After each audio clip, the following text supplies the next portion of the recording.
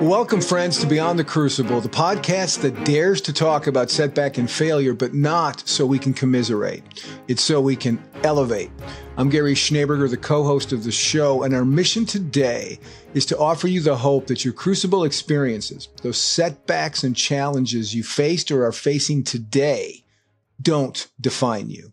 They refine you. They did not happen to you. They happened for you.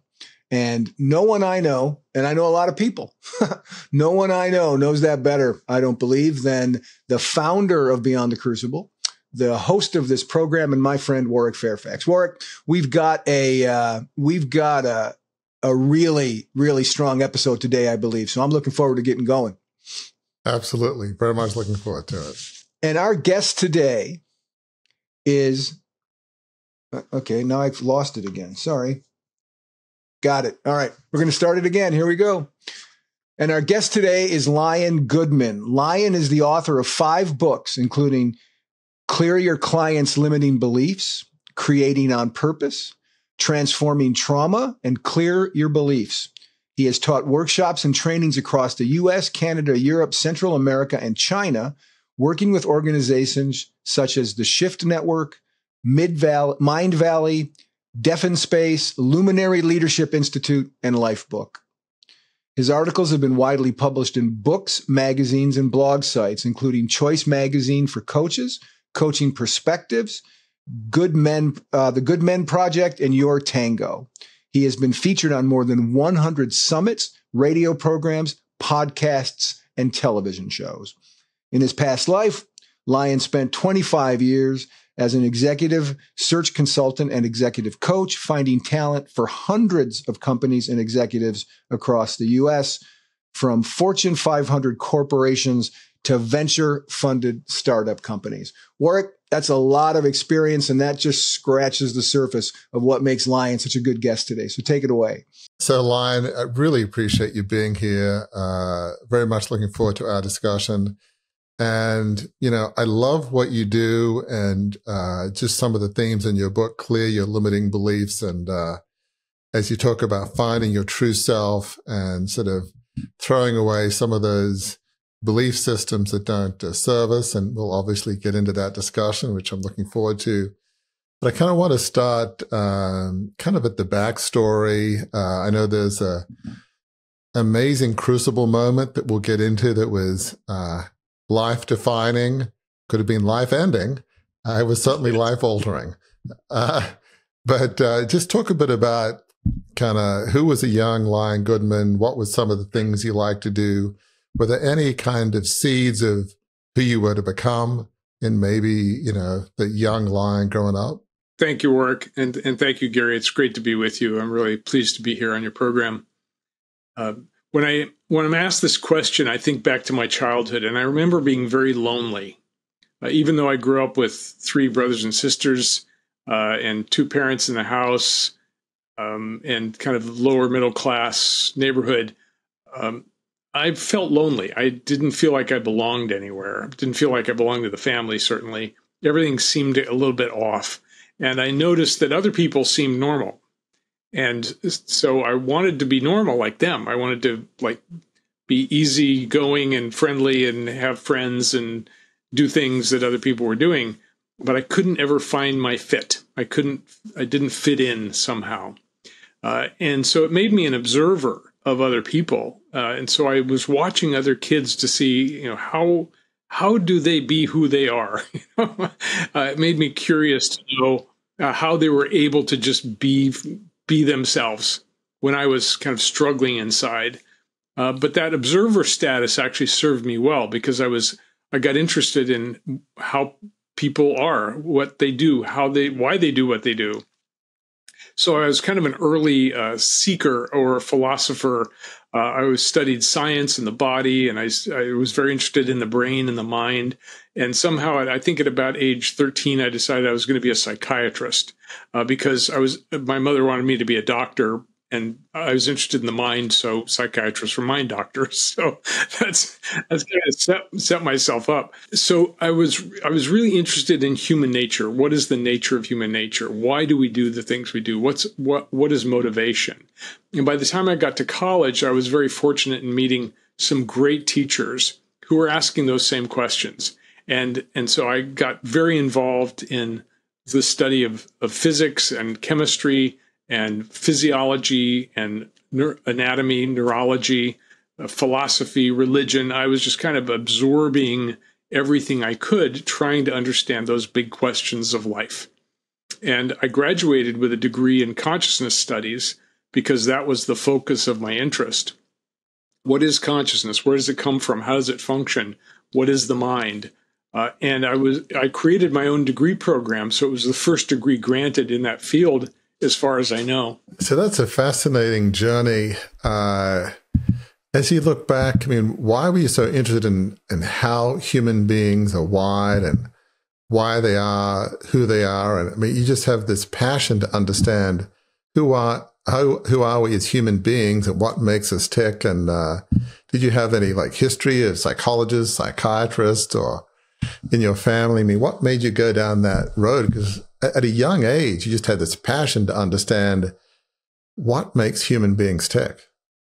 Well, I knew that there was something wrong with me, and I wanted to fix it. So I figured if I could figure out why people are the way they are, I could fix myself. That was kind of my driving motivation.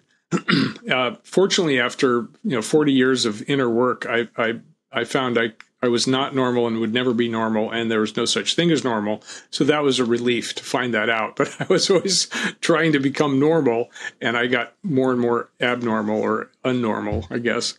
But it was an interest in myself. I was trying to place myself somewhere, and by studying everything I could about human nature, I figured I might find my place that I belong. Let's sort of fast forward a bit. I understand that you became a salesperson. So help me understand, and that led to the Crucible. So you have this fascination with psychology, but you went into being a salesman. How did that kind of happen? Out of curiosity. By mistake. So, as I said, I graduated with a degree in consciousness studies, which I created myself at the University of Colorado. But nobody was hiring people with degrees in consciousness studies because I had created it. So I was on the bleeding edge, as they say. And so I couldn't find a job. And so I just took a job that was available, which was being a traveling salesman. And I traveled for about a year and a half trying to figure out what do I really want to do, because I thought about going back to school and going to medical school, which was an original idea, except for chemistry. That didn't suit me very well. I thought about getting a PhD, like some of my friends had done, but nothing seemed to fit because I was not normal. So I was on the road for about a year and a half, kind of taking a vacation, selling stuff to stores around the Southwest. And that's what led to the Crucible moment, is kind of being confused, not being clear about what I was doing or why, and looking for what was next.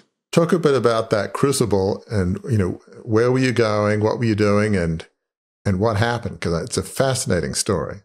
Well, first of all, I was in the middle of this kind of strange state of like being okay, traveling, making a little bit of money, seeing the sights, taking my time going from town to town and traveling around. But it was a kind of lonely life. And I wanted something to happen next. I didn't know what was going to happen next. So I was on my way from Las Vegas to LA with my van. I had an RV van that I drove around. And the other thing about me is that I was a good Samaritan. So when I saw someone whose car had broken down or a flat tire, I'd stop and help them. That was just my ethic of being on the road. So I was driving through the Mojave Desert between Las Vegas and LA, and there was a guy whose car had broken down, and he was staring into the hood, under the hood, as if he knew what he was doing, but it was clear he was lost. And I stopped and I said, can I help you in any way? He said, I just put $200 into her and now she won't start, and I don't know what to do. And I said, well, I'm heading into LA. Do you want to ride? And he looked at me kind of funny and he went, yeah, okay. And he grabbed his duffel bags and a couple boxes and he brought them into my van and we started driving further toward LA.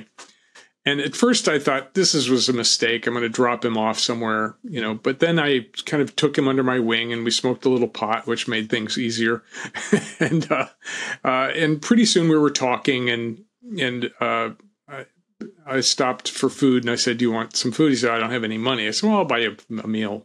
So I kind of took him under my wing and we ended up traveling together for 3 days. And I'd stop at a store and show my wares, and I sent him on errands eventually for getting the van gassed up or washed.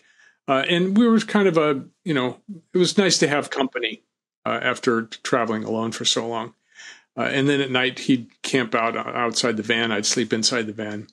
And so we were east of LA near Claremont. And this was the third night out. And I was in the back of the van, crouched between cabinets, moving things around because the van was filled with stuff, my stuff, his stuff. And he was in the front of the van listening to music. And suddenly there was an explosion and something hit me in the head. And my first thought was the gas stove had exploded. And I looked up and the gas stove was intact up to my left. And then I looked further to my left and there he was in the front of the van with a gun pointed at me from the front seat. And I realized I had been shot. And that was a surprise. Came out of nowhere. And so at first I thought he was warning me, like he was going to take my stuff. And at that point, it was like easy to say, it's all yours. In fact, I think I said that either under my breath or out loud, it's all yours. Leave me outside the van naked, take it all. None of it was important to me. It was just my stuff. But then he shot again. And that bullet missed me by a fraction of an inch, but I knew at that moment that he wasn't just warning me, that he was going to kill me. So what do you do when you're a sitting duck and someone's got their hand propped up? And I knew enough about physics to know that I was going to be dead soon. And I was 26 years old. And I had this kind of strange life and it's a strange background. And I was going to be dead. And that was a big surprise to me because I thought I had a long life ahead of me. And my first instinct, I had studied death and dying among all these other philosophies and religions and spirituality paths that I had studied. I knew I didn't want to die with anger or upset in my blood or in my soul. I wanted to die in peace. And the first thing I had instinct to do was to go through my past and ask for forgiveness for anyone that I had hurt and to forgive anyone that had hurt me. And that was what I did. I sort of went back through my past and just forgave, asked forgiveness, and just cleaned up the past because I wanted to die clean. And by this time, he shot a third time. And again, the bullet missed me by a fraction of an inch, but the inside of a van explosion was quite loud. And so I jumped with the explosion. But then I said, okay, well, I was kind of expanded in time because I could see both in the past and the future. I was expanded in space. And pretty soon I was floating outside the van, looking down at it, seeing this scene going on, which was kind of amusing. But it was this sort of 360-degree vision that was I could see everywhere at once. And because I was expanded in time and space, I could see the path of the next bullet coming into my temple and blowing my brains out. And all that seemed okay. I was talking to God and saying, okay, I'm ready to come home. And this golden light was flowing through me and flowing through my heart. And it was pure love. And I was just loving everything and ready to go home. And then he shot a fourth time. And this time my head was thrown violently to the side. Blood was rushing down. And suddenly I was back in my body. And I didn't understand that because I was supposed to be out of my body. But I'm back in my body and I'm bleeding and feeling the pain in my head. And I couldn't figure out where the bullet had gone because I had studied anatomy and physiology and neurology. I knew that depending on where the bullet had gone, something ought to be missing, but I felt intact. And so I was kind of scanning my body, scanning my senses, scanning my thoughts, and I seemed to be all there. And at this point, I thought, well, if I'm going to die, I want to at least look my assassin in the eyes. And so I picked up my head and I turned and I looked at him, and he freaked out and jumped up and said, "Why aren't you dead, man? You're supposed to be dead." And I didn't have a good answer for that question. I just said, "Here I am." And he said, "Why aren't you dead, man? I shot you 4 times. Why aren't you dead? It was just like my dream this morning." And I said, "What dream?" And he said, I dreamed that I was shooting at this guy and he wouldn't die, but it wasn't you, it was somebody else in the dream. And at this point I said, "This is weird." This is very strange. Wait, that was the point you said this is weird? Sorry. I'm a slow learner. What can I say? It's like, I thought, well, okay, like this is like a movie script. How did I get into this movie? I don't remember signing a contract. Am I going to get paid? After so I thought, well, if I can, this is strange. I don't know what's going on, but it's strange. So I was still in this golden love light, and it was flowing out of me, and he was included in it. There was nothing. There was no separation. It was all just a scene happening in the midst of love. And so I thought if I could talk him down, because he was all adrenalated, jumping around, I thought maybe he won't shoot me. So I began to speak really slowly to him, and he kept saying, "Shut up, just shut up." And he was looking out the windows. We were in the middle of nowhere. Nobody would have heard the shooting anyway. And at one point he said, he kept saying, "Why aren't you dead? I shot you 4 times, man." And I said, "Well, maybe I'm not supposed to die." And he said, "Yeah, but I shot you. And at one point he came up and he sort of was looking at my head and the blood that was everywhere. And he said, "Does it hurt?" And at that moment, I knew that he had switched from wanting to kill me to caring about me. And so I said, "Yeah, but I think I'm okay." And with a few more exchanges, he finally said, "Okay, man, I'm going to take you to a hospital I know." And I said, "Okay." I thought that was a good idea. So he took some stuff and he put it around me so I couldn't move, couldn't just get up and jump him, which I was not in the mood to do anyway. But so he said, and he got in the front of the van and he started driving. And I was completely out of time at this point. I didn't know what time it was or how much time had gone by. And I was still in this golden light space. And I had some time to think about what had happened. And it was very confusing. I'd been nice to him. I grew to trust him. Suddenly he pulls out a gun and shoots me. What the hell is going on here? And I couldn't come to any conclusions because I just didn't have any additional information. It was just a mystery. He drove for some period of time. I think about a half an hour to an hour. But again, I couldn't tell you. And finally the van pulled over and stopped. And the engine was turned off. And there were no bright lights, so I knew we weren't near a hospital. And there was silence for a couple of minutes. And then he walked back to the van with a gun in his hand. And he sat down to my left. And he said, "I can't take you to the hospital, man. I have to kill you." And I said, "Oh, why is that?" I find it's good to be curious when confronted with insanity, and he said, "Because if I take you back to the hospital, they'll put me back in jail. I can't go back to jail, man."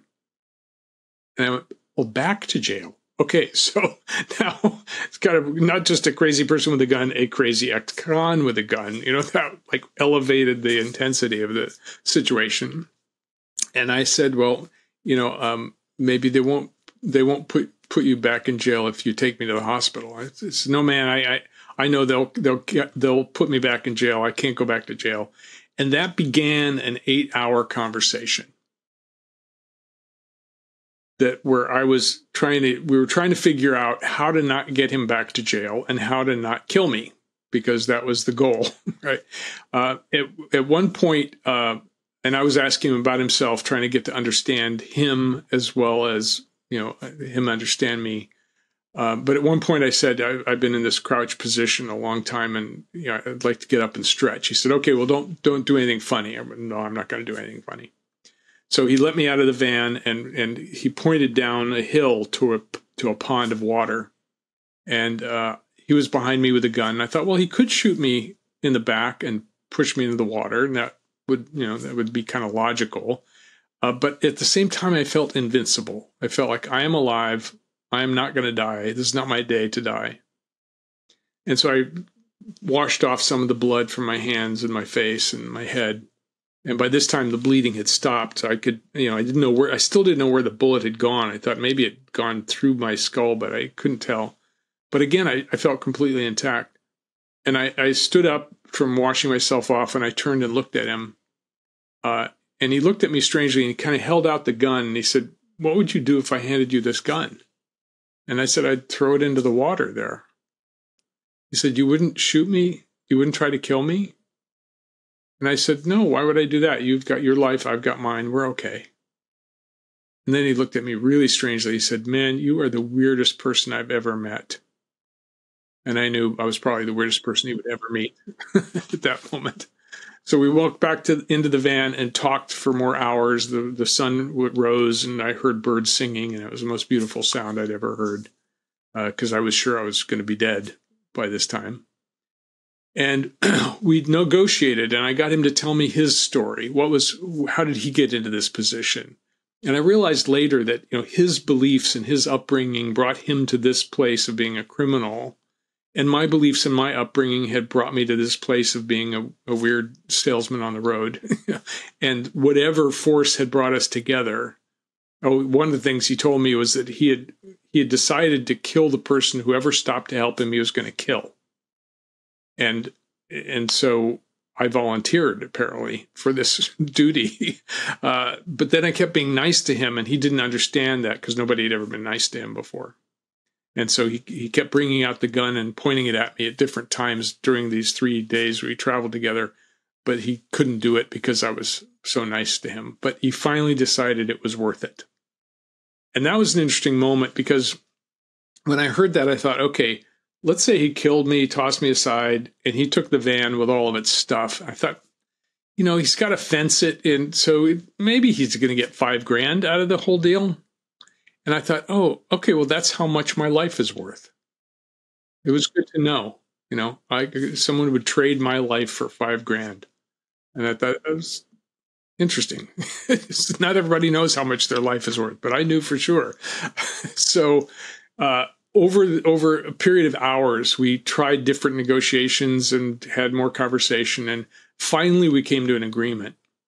And the agreement was that I would let him go. He would let me go. I would not turn him in, and he would never do anything like that again.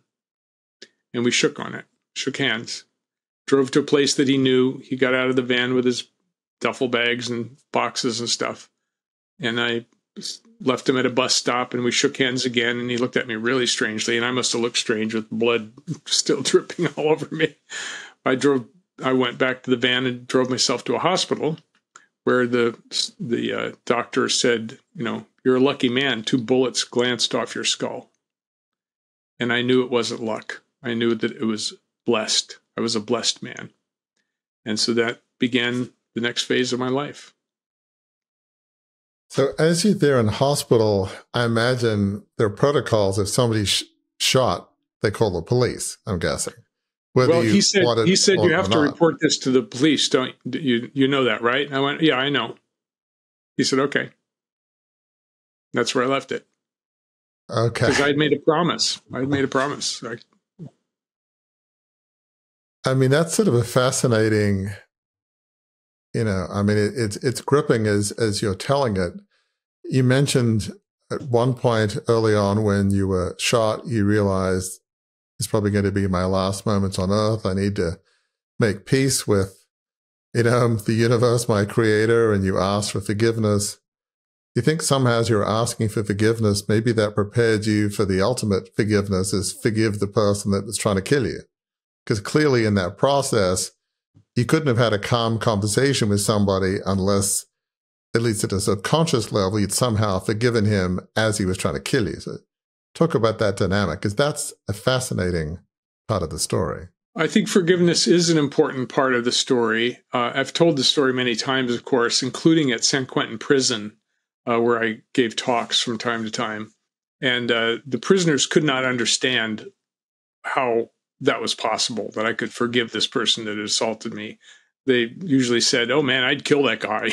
I'd say, "Well, the whole point of the story is forgiveness and compassion."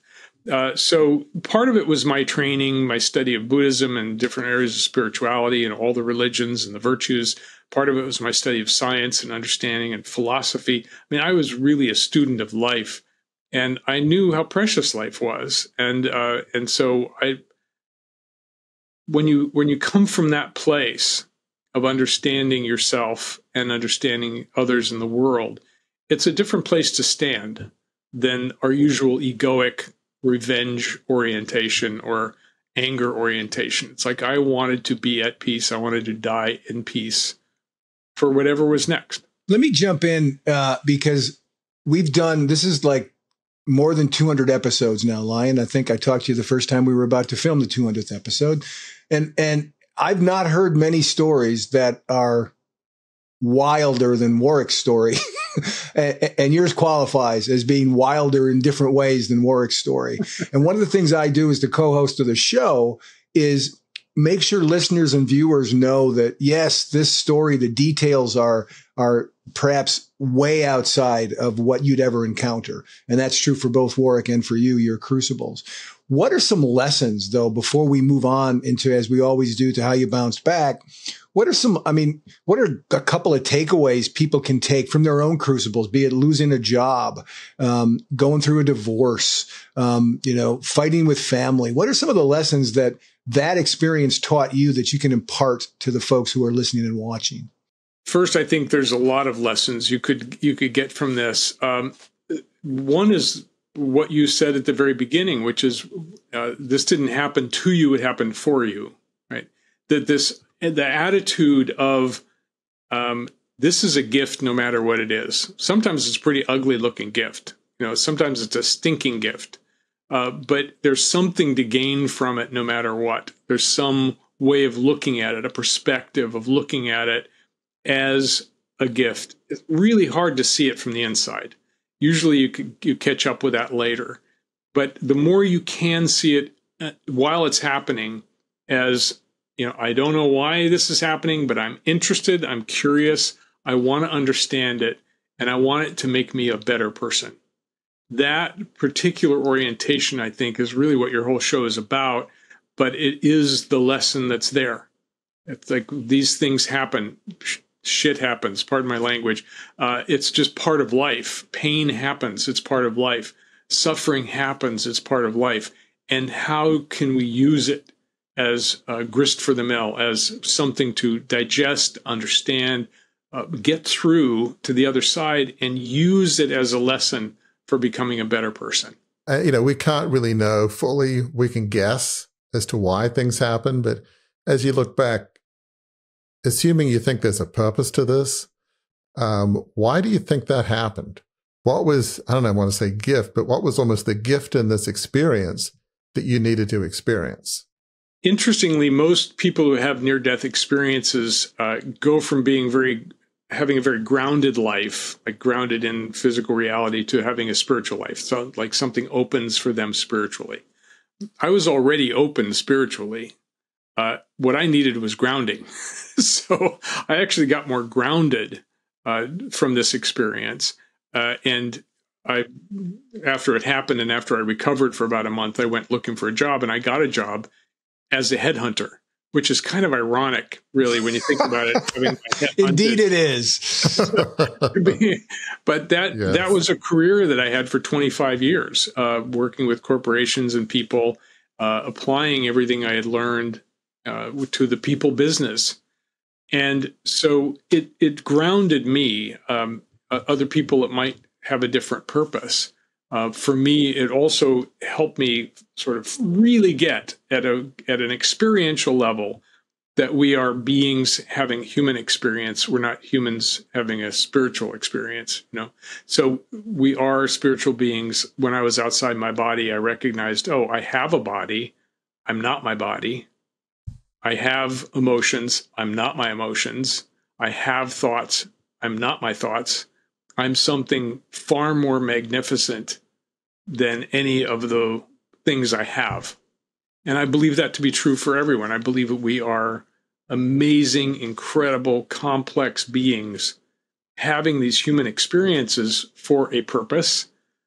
Some people say it's for soul evolution, for learning lessons over many lifetimes. Other people have different explanations. I agree that it's a mystery. We don't know for sure, but it's fun to speculate. So, I mean, you're a student of all these, religion, psychology, consciousness. It sounded like, did it ground all that and make it less theoretical and more real? That there was sort of a focus, like a light being diffused and then becoming a laser beam, that somehow it focused all your learning in a way that it wasn't as focused before, perhaps? Well, it certainly focused me as a person. I wasn't a wandering salesman anymore. I was serious about life. So it definitely focused my life, and it brought me to a place where I had to understand not just spiritual reality, but economic reality. I needed a job. I needed money. I didn't want to be a traveling salesman anymore. That was for sure. And so it gave me a sense of, all right, there's this whole other part of life that other people spent most of their lives on, the economic realities of survival in the culture, right? So I got very enculturated, balancing out all of that spiritual, high level religious and philosophical ideas that I had. So, but then I combined them. I found that, okay, I can combine living in the world as a person, as a man, with the spiritual technologies. And I continued to research and understand who we are as people. I took more than 100 workshops and trainings while I was a headhunter by day and a shamanic practitioner at night. So I was doing shamanic studies and studying with great teachers from all over the world. And so I continued to be a learner until I finally knew enough that I could be a teacher. So how did you shift from being a headhunter and executive recruiter into what you do now? How did that shift come about? Well, that was my next crucible. Okay. We don't just have one crucible in life, as you know. We have a series of them. So I had started my own headhunting business. It was successful. I had $1 million search firm and employees, and paid rent in a beautiful office building and doing that thing. And I was quite good at what I did. And then the dot bomb happened, and around 2000, and that was the beginning. My industry that I specialized in, which was healthcare informatics, just tumbled down. All these people became available because of companies going out of business, and the other companies that survived didn't need headhunters anymore. So my business went from being $1 million business 1 year to a zero business in 2 years. It was just a straight line down. And I was kind to my employees. I said, look, I'll keep paying you until you find other jobs, but I'm out of business. And so I went into debt to pay them because they had been loyal employees. And so then I was left with a bunch of debt and no business and no income. And I was kind of floating around, not knowing what the hell to do. And my girlfriend at the time was a teacher of coaches and was a coach. And she said, why don't you be a coach? And I said, I don't know anything about coaching. And she said, yeah, of course you do. You've been coaching executives and people looking for jobs for 25 years, and you've done all this inner work. You can I don't want to coach anymore. I'm going to give you my clients. And I went, oh, okay. So again, circumstances led me to start coaching people. And it turns out that I loved it and I was really good at it. And that began my second career as a coach. And then I realized that the technology I was using which was so effective with people, other people could use it. And then I began teaching it as well. It's interesting. You started out the conversation by saying you had a degree that you created in consciousness studies and nobody was hiring that year or that decade or whatever it was, right? They weren't hiring that thing. But what would you attribute your being able to move beyond that shooting crucible for sure? Because you have not, right? You haven't tried to find this guy since then. You haven't tried to track him down. You haven't tried to get even. You've let it go, which can be very hard for people to do. And I think that's a microcosm of how you've let go of all the emotions that were in there. So is it a sandwich almost? Those two pieces of bread, what you studied and what you went through, those things are both necessary for what you're doing now, helping people learn to let their crucibles go. Is that a fair assessment? It is. I hadn't thought about it that way, especially the sandwich analogy. There's many different kinds of sandwiches. And so for me, when I look backwards, it makes sense.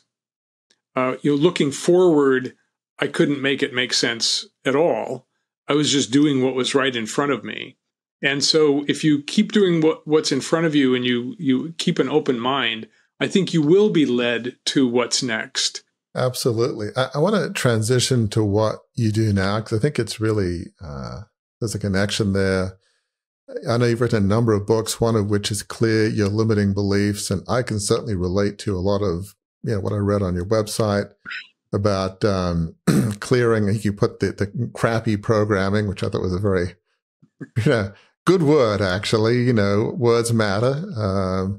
And that's a good word. And it's easy to take on other people's beliefs, expectations. And you talk about finding, your virtuous true self. And so just talk about how it's so important to clear those limiting beliefs to actually find your own. Because this is a huge, huge concept that you spend your life in. So we all have beliefs, hundreds or tens of thousands of beliefs, and some of them are really messing with our lives. Others are useful, like the belief, look both ways before you cross the street. That's a good belief to have, not just for kids, but for adults, because otherwise you get hit by a bus, right? So we have to sort through and find the programs that aren't useful anymore and clear those out of the way so that we can be a free human being. Yeah, I mean, what you're saying, Line, is so profound. I mean, there are some beliefs that we have that are not serving us. They're programmed into us by, some people have abusive parents, or maybe they went through, a terrible crucible that, warped their way of thinking. It's important to throw off those beliefs that are limiting and that don't serve us, and at least from our perspective, are not quote unquote true. What is truth? Philosophers have been debating that for thousands of years, but from our individual perspective, I think we all have a sense of what's right, what's wrong, what's true, and what's not true. Yeah, well, that is the point about beliefs, is that beliefs are either useful or not useful. They're not right or wrong, good or bad, true or false. And a lot of people mistake beliefs for being one of those categories. Beliefs are the tools we use to have experiences. And if we have negative beliefs, we're going to have negative experiences. And if we have positive and empowering beliefs, we're going to have positive and empowering experiences.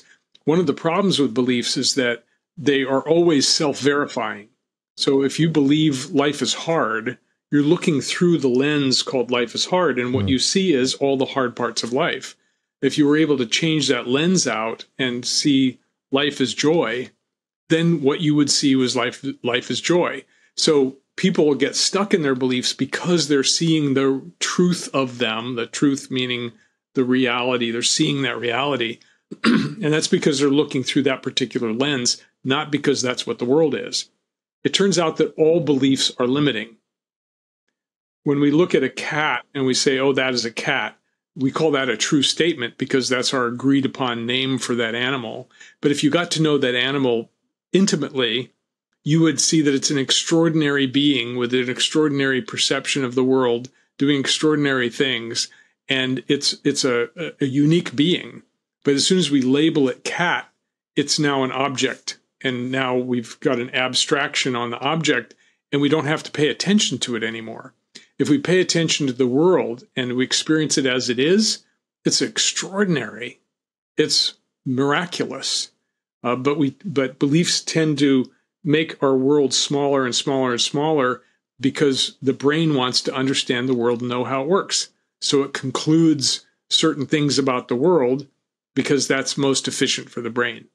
So it's an interesting mix. The Crucible experience is one where you have to examine all of those beliefs you've held and the lenses you've seen through for so long.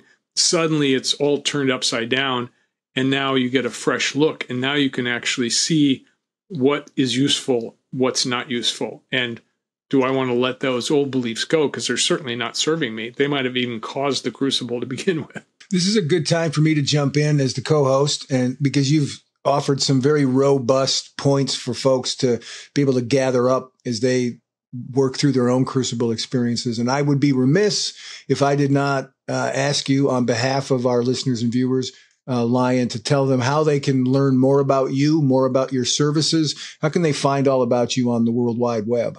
Great. Well, my website for clearing beliefs is called clearyourbeliefs.com. And people can get my free ebook called Clear Your Beliefs on that site and find out about our programs. And for people interested in the things I have to say and my thoughts and writings, they can go to liongoodman.com. And that links to all the other websites. I suffer from multiple website disorder. So that will lead people to all the other things I do, including my training called the Clear Beliefs Coach Training. So I thought I have, as we kind of begin to conclude here, is I know for us at Beyond the Crucible, yes, we want to kind of unpack we'll throw off the beliefs that are not serving us. And, one of the ways we talk about of getting beyond the Crucible, yes, is to learn the lessons of them, to understand what are your beliefs, passions, desires. But as you think of vision and moving forward, because, one could dwell in self-analysis forever, which is useful to a degree, but at least from my perspective is not, as the goal in life, is not very fulfilling. So at least from my perspective, most joy and fulfillment, irrespective of religion or philosophy, I think there's general agreement, comes from being other-centered, finding some higher purpose. I don't think you'll find a psychologist that I know of, and you know more than I do, that will say, yes, it's true to be all focused on greed and money and pulverizing people, and you can really be happy.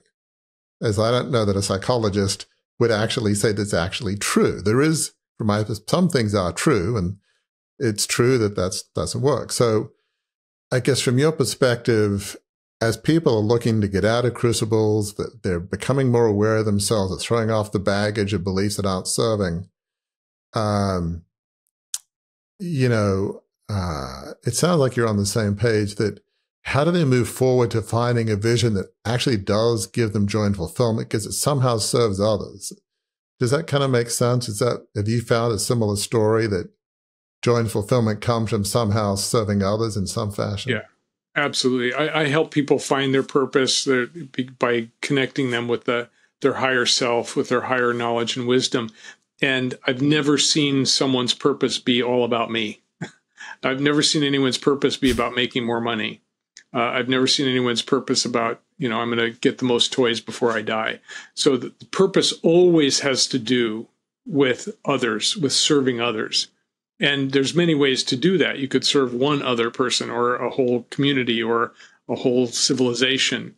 The soul, which I believe that our purpose is of the soul, and that the soul has a purpose and it has an intention for our life. And it's always about giving your gifts. It's not about accumulating from others.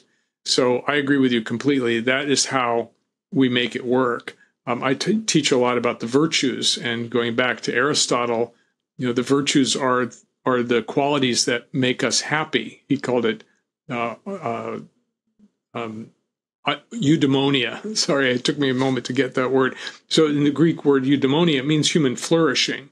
And so he said, when you act in ways that make yourself happy and others happy and the community happy, then you're acting virtuously.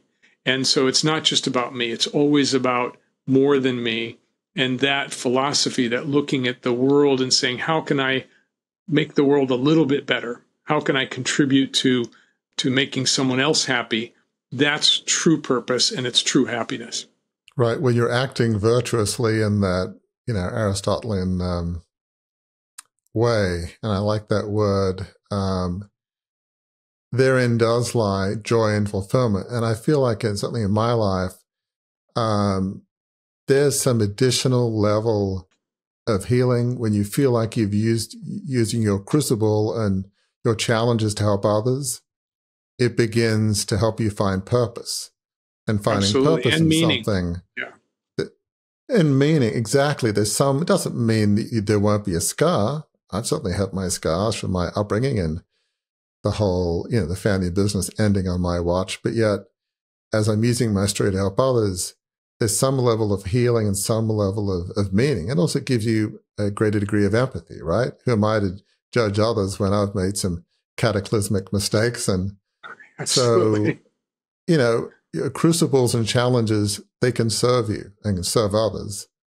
That brings joy and some level of healing. I talk about drops of grace, if you will. Does that kind of make sense? Absolutely. It's great. We need grace. Grace comes from above. We can't count on it in terms of expecting it, but we can certainly welcome it when it comes. But we do have agency. We do have the ability to decide and do. And there's a myth that if you think positively, it will all be okay. But that's not true either. It takes action. We have to bring our beliefs into action and take action on our beliefs in order to make a better world, in order to actually change the world and make it better. So hopefully the world will grow up one day and we won't need to change its diaper every year. Indeed. But at some point, we have to become adults of God, not children of God. Well said. Well said. So just as we close here, one of the things I often think about is there might be somebody today who maybe today's their worst day. Maybe they're in the bottom of the pit. Hopefully they won't be in the level of crucible that you're at, but crucibles take different forms. And they might not really feel that there's any purpose or hope in life. What would you say to somebody who feels like, I have no purpose, I have no hope, and I really don't like myself anyway? Messed up and nobody likes me, I don't like me. How do you get out of that pit to, live a life more of hope? How do you get out of that mindset, would you say? A lot of people need a little bit of psychoeducation. They need to understand their mind. They need to understand how the brain works. And so a person like that, I would say, well, first of all, do you want to get out of where you are? Because if you don't want to get out of it, I can't help you. But if you have even a glimmer of wanting to get out of that place, I can help you. But first you have to understand how your mind works and why you're thinking like you think, why you're experiencing what you experience. And so I'm going to take 5 minutes and explain it, and then we can decide what to do next. Because if you're lost in the midst of the mental jungle and you don't have a direction and it looks hopeless, give me a glimmer of hope. Well, the glimmer of hope is that you can change it. And it takes some action. It takes some work. It's not instant and it's not easy, but you can make steady progress step by step.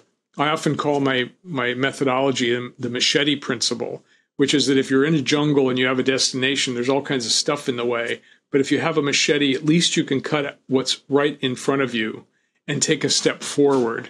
And then you can cut the next thing in front of you and take another step forward. And with just a machete, you can get all the way through the jungle to your destination.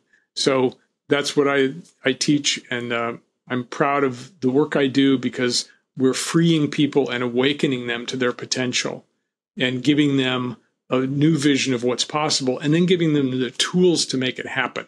Because it's great to give someone a vision, but they also need the tools and the understanding of how the world works and how you create in the world. And so giving them all the tools they need and the vision, now we've got a good formula. Well, I have been in the communications business long enough, folks, to know when the last word has been, I usually say spoken, but I'm going to say has been roared on a subject, and Lion Goodman has just roared it. So until the next time we are together, friends, please remember that we understand, as we've talked about here, your Crucible experiences are painful. My goodness, Lion's was painful, like physically, emotionally, mentally. Warwick's is painful. It was painful. Mine's been painful. We get it. We know that they're painful. But we also know this, that if you apply the lessons of that crucible, of your crucibles, if you recognize that they did not happen to you, if you can get yourself to that place, they didn't happen to you, but they happened for you. That jumping off point can lead to the greatest chapter of your life, because where that chapter will lead you to, where that story will end, is a life of significance. If you enjoyed this episode, learned something from it, we invite you to engage more deeply with those of us at Beyond the Crucible. Visit our website, beyondthecrucible.com, to explore a plethora of offerings to help you transform what's been broken into breakthrough.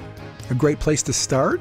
Our free online assessment, which will help you pinpoint where you are on your journey beyond your crucible and to chart a course forward. See you next week.